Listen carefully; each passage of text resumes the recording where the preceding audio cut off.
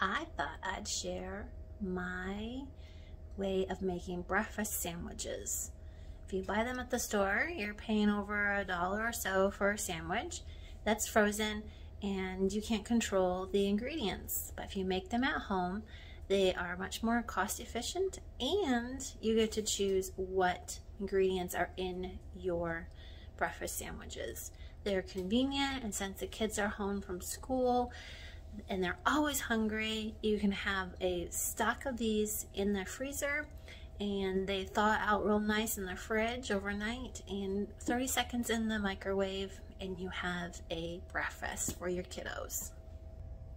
So what I have going on here is my eggs in a large muffin pan that I greased with coconut oil. And they're all sitting in there all nestled up real nice.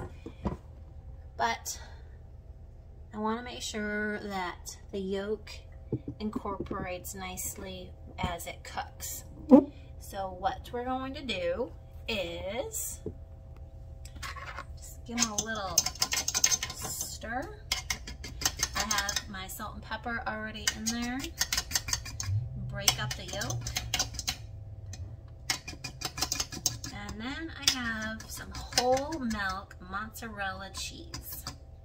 I'm going to give a little sprinkle to each of my eggs and pop them in the oven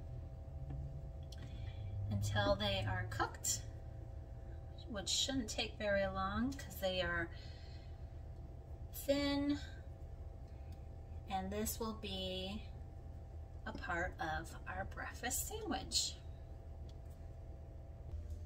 All right, we're gonna make our biscuits. You need to cream 3 ounces of softened cream cheese and a cup of cheddar cheese until there is no lumps.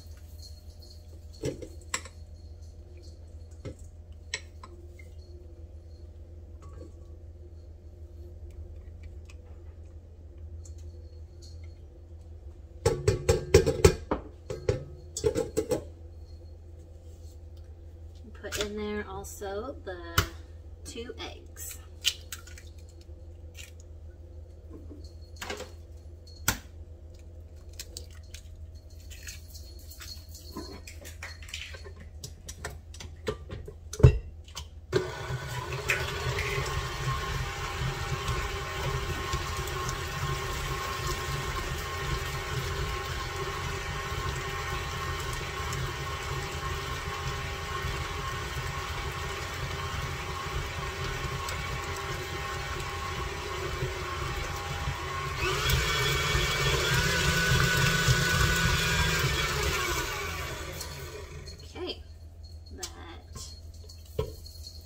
Runny and smooth in there. Okay, we have 2 cups of almond flour. Stick in a little bit. There we go.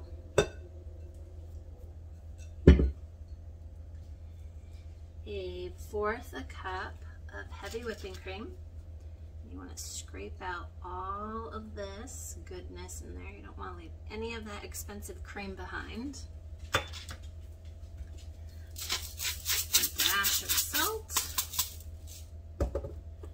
a teaspoon of baking powder,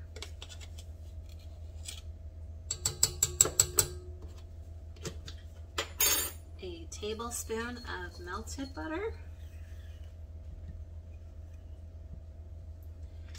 and about a tablespoon or more of green chopped onions, the tops of your sprouted onions, or you can buy the green onions and chop those up. Put those in there.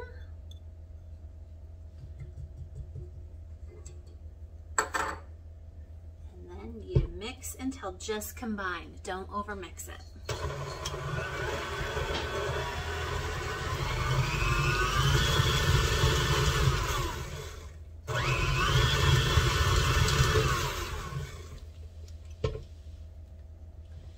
I'm going to scrape this down and put it in the refrigerator for about 15 minutes to get it nice and cold, and then we will pat it out into little biscuits. Here is our dough. It's been chilling for several minutes, and the eggs finished cooking as well. They came out perfect. And perfect size to go inside of our biscuit sandwich, and they're not messy. So we're going to take our dough, and we need to have, for this batch, if you're going to make 6 biscuits, you need to have 12 because you're not going to cut them in half.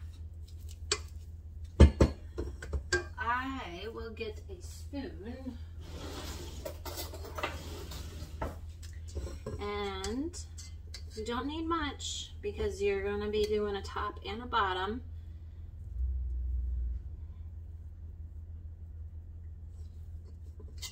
So if you have extra, you can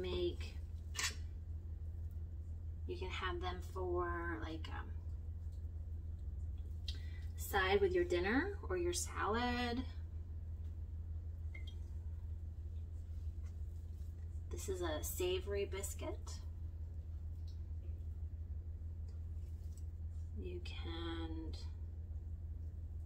I freeze them. I make large batches and I freeze them so that I'm not having to make these biscuits every week. And of course they are keto friendly because they are using almond flour, and your cheese and your cream cheese, all that good stuff. There. Now the trick to making these into the proper shape is getting your fingertips wet just a little bit. And then the dough won't stick to your fingers. And you want to get them into the size that you want your biscuit. And see, my egg will fit just right on there.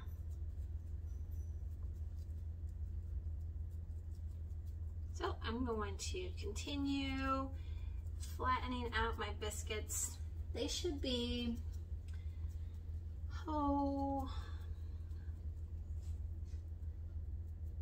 more than 1/4 of an inch thick.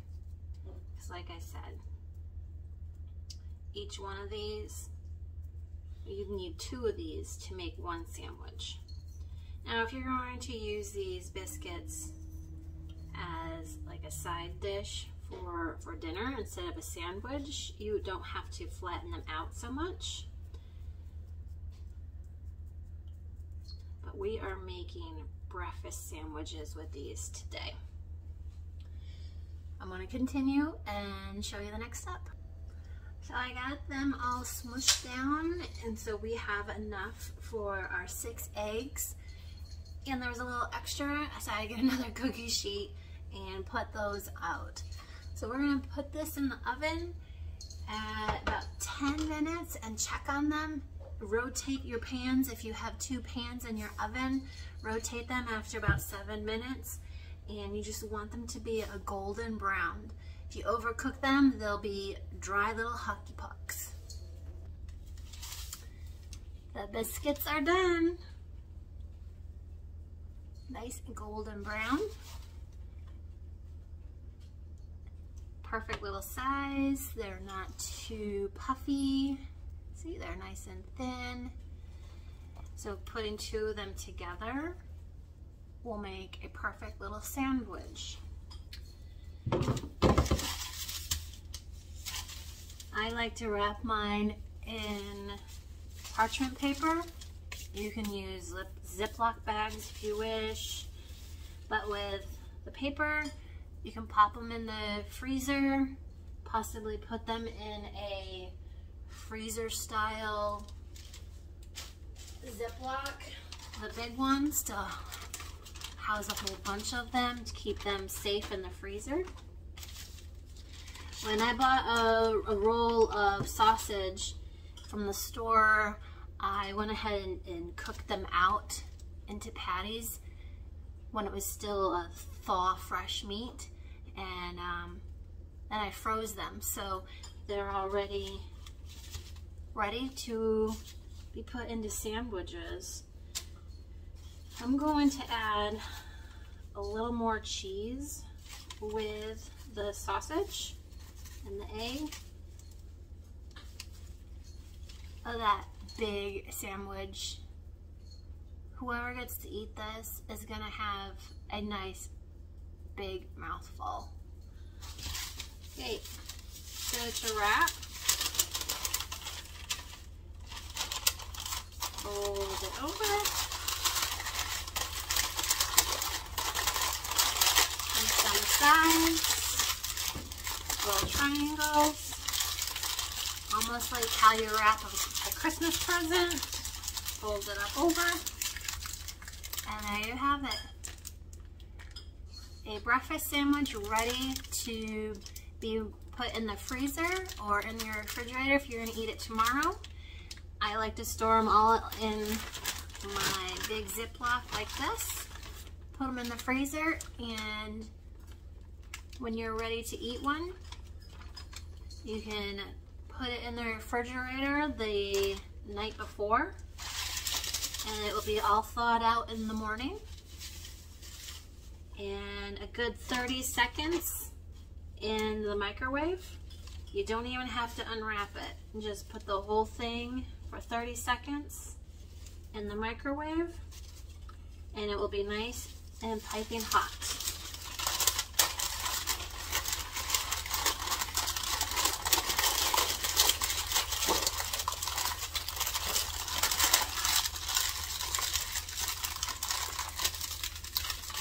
Okay.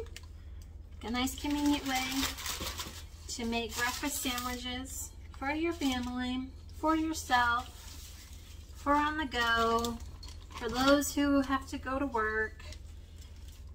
This way you know exactly what ingredients are in your sandwich. You can choose which kind of cheese you want.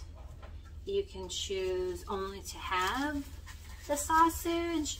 You could do Canadian bacon or regular bacon.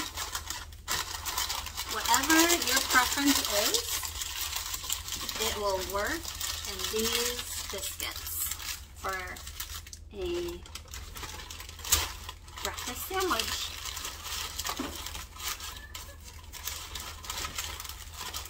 Got 3 more to go, and they'll fit perfectly in my Ziploc. That will go into my freezer for when the family wants a breakfast sandwich. Thanks for watching. Have a great day. Bye.